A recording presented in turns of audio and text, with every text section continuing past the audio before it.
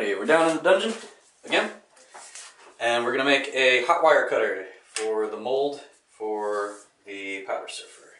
Gonna make the frame out of PVC. We're gonna tension wire just using eye bolts and the inherent springiness of PVC. We're gonna run a guitar string, or whatever I happen to have, maybe a mandolin string, through it and hit it with 12 volts, see if we can cut some foam. First thing we got to do is cut the other one of these in half and drill it out. So we're going to do that now.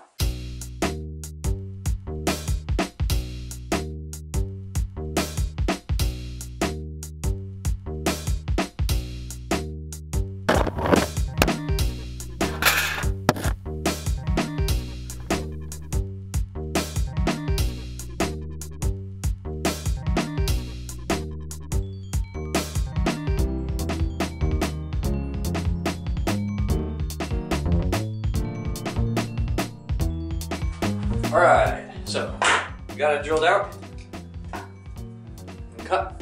The holes go all the way through. However, I'll show you guys this. The bolts don't. The bolts don't go all the way through. Amateur hour. But that's okay. So one of the bolts is just going to be locked in place with nuts sandwiched on either side of the PVC, so that's going to be fine. And the other one, I want to be able to move the bolt through the nuts in order to tension the wire when it gets in place. All I'm going to do is just cut a chunk out of the back of this so that I have access to it a little bit easier than I do right now. So I'm going to take care of that right now.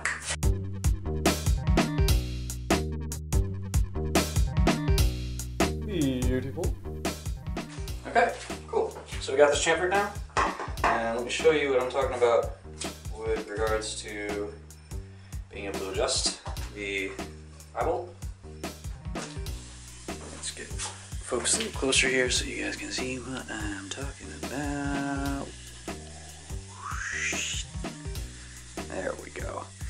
So the eye bolt is just held in place with these two nuts, and to tighten the string we're going to want to draw it this way. So all we gotta do in order to do that is move this nut out, pull it taut, and crank that nut down. And if we really need to, we can use a socket wrench to crank that second nut down, and that'll get us some real tension. I'm not sure we'll have to do that though, but anyway, on to assembly. PVC glue stinks something awful, and I'm in an enclosed space down here, so I'm on to the respirator. There we go.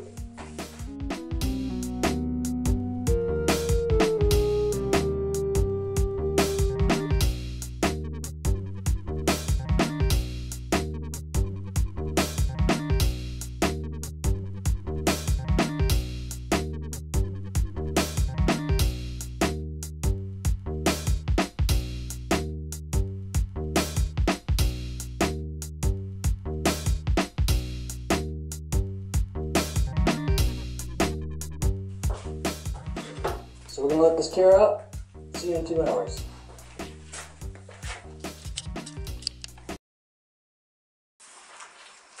Okay, we're back. Appear to be all seized up. There's already dust dropping from the ceiling on this. It's called the dungeon for a reason. Alright, cool. Excellent. Alright, so we've got a frame. We've got 2 bolts from which we can hang this guy. I'm going to actually lay out these. So there's lots of room for pulling it in because the frame itself has a good amount of flex. And I don't know how tightly we're going to have to pull the string to make it the right tautness.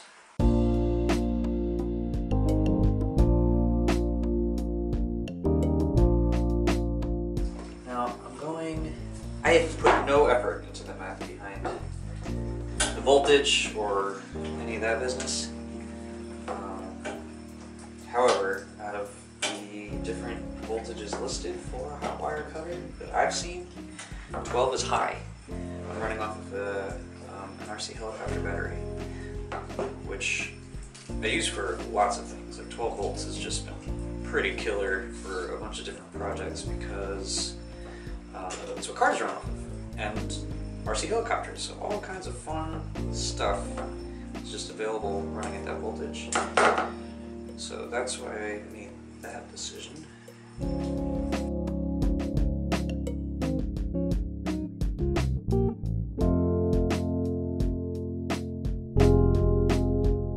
Now we get to see if my ideas about tension are correct.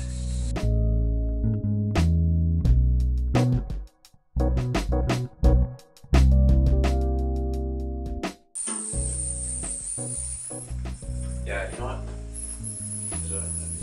I'm gonna spring the two arms of the handle together, tighten the wire while the whole frame is under tension.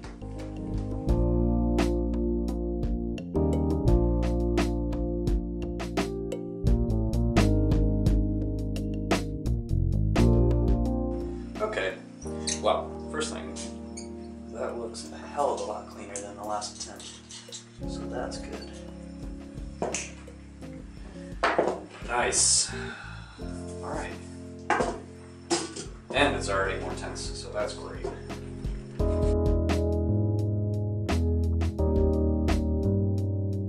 So there we go. The original.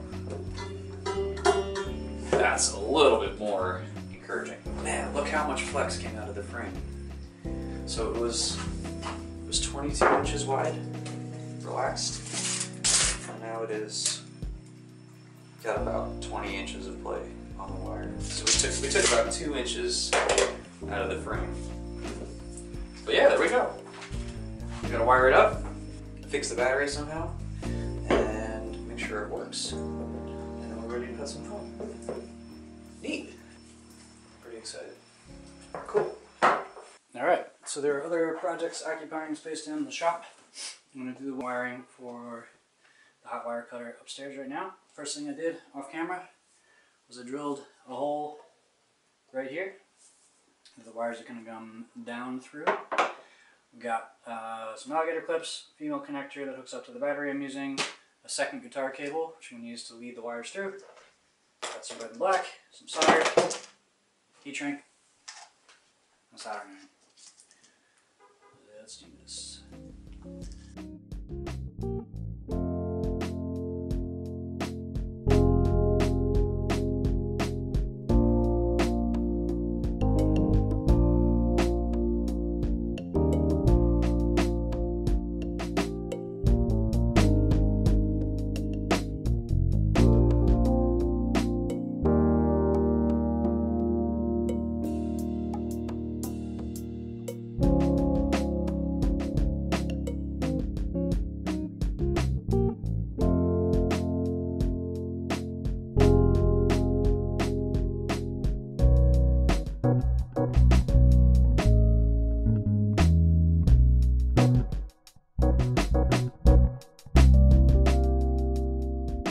Well, there you have it. Got the hot wire cutter built. The wires are running through the PVC frame. The string is tensioned. We've got clips holding onto the wires so that we can replace it. For now, I just added some Velcro to the battery and the frame. Eventually, I'm going to make a proper holster for all this with a speed controller so that we can probably get variable temperature. That's the hope anyway.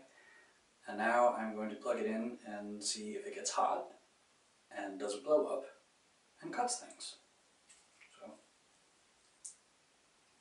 okay. I don't hear anything. Oh, I smell things. Oh, and I see color changing. Yep. Alright. It's anodizing the steel. That was really fast. Is it hot? Oh, it's so hot. Oh, that's so cool. Wow. Totally works, dude. Don't want to breathe that.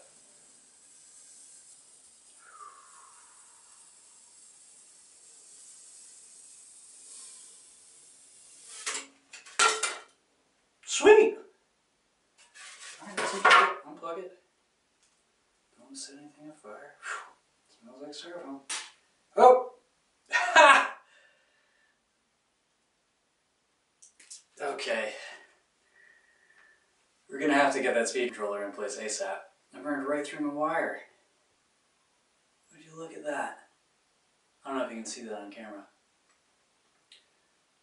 Tweaked right apart. Bummer. Shoot. I gotta replace that soon.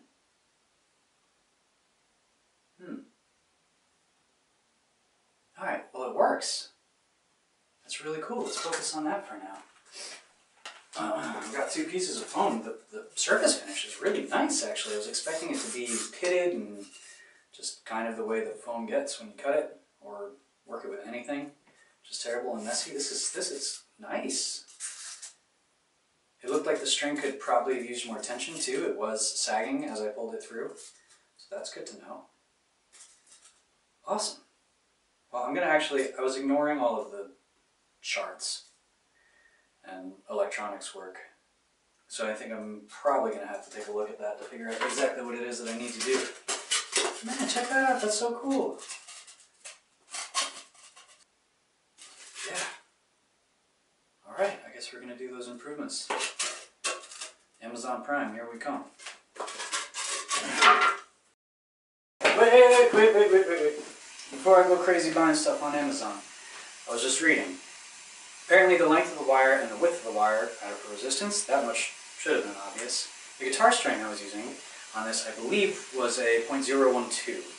And I read online that it was a 26 gauge wire is standard for lengths up to 26 inches in hot wire cutters. 26 gauge wire is .0159. I don't have a guitar wire that's that thick, but I have a mandolin wire that is. So before I go crazy buying speed controllers and all kinds of nichrome wire and stuff, let's give this a shot and see what happens. Two other things. Thing one is apparently as the wire heats up it's very bad to put tension on it, and I was tugging, so that might have been why the wire popped. And thing two is that when I guessed that I didn't want to be smelling the foam burning, I was right. So we're going to use this time. Okay. Alright, so we've got the thicker wire on, and I gotta say, it didn't feel like a whole lot of a difference, but it swapped out, it's tensioned. I'm going to get the clips in place. Got a piece of foam there. Respirator's going on. Ow.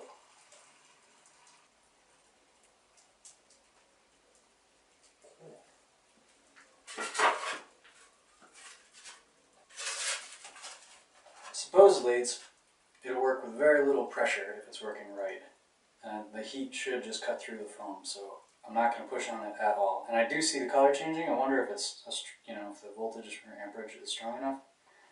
Let's find out. Beautiful.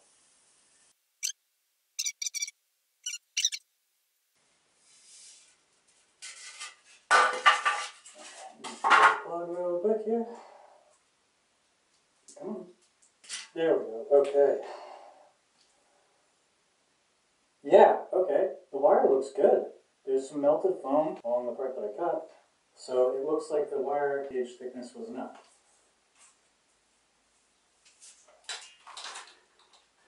Let's do that recap in a way that you guys can actually understand. How about that, huh? It looks like the thicker wire did the job. We've got some foam residue on it, but that's really no big deal. So it looks like if you're running 12 volts and you're going to up to 26 inches, this is a 20-inch gap when it's under tension, you want a 0.015 inch or 26 gauge steel wire. That seems to have done the trick. Excellent. Well, I'm going to be using this primarily for molds, for boards, but I can imagine that there would be a number of things that I'd want to use it for in the future. Super useful, easy project. If you're interested in doing anything that involves foam cutting, quick and cheap, man. Just grab the parts and throw it together. It took less than 24 hours. And it would have taken even less time if I hadn't had to go buy things. Yeah, I highly recommend it. If you want to see it being used There's a video on how I made a snowboard mold. Right there. That's assuming that I can figure out how to work links on YouTube. I haven't done that yet. Anyway. See you soon. I also know that running a thicker wire is more resistance. I guess I don't know what I'm talking about. When I say I know these things, it's a lie. Oh, messy. Lovely. It's the best. Should I be using gloves? One of them is going to be static, and the other one we're going to use... Give me a second.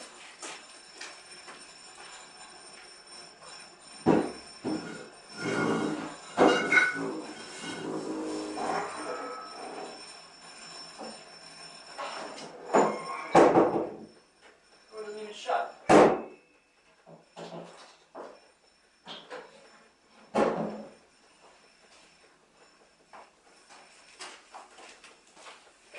Hey, that actually is a little better. Cool.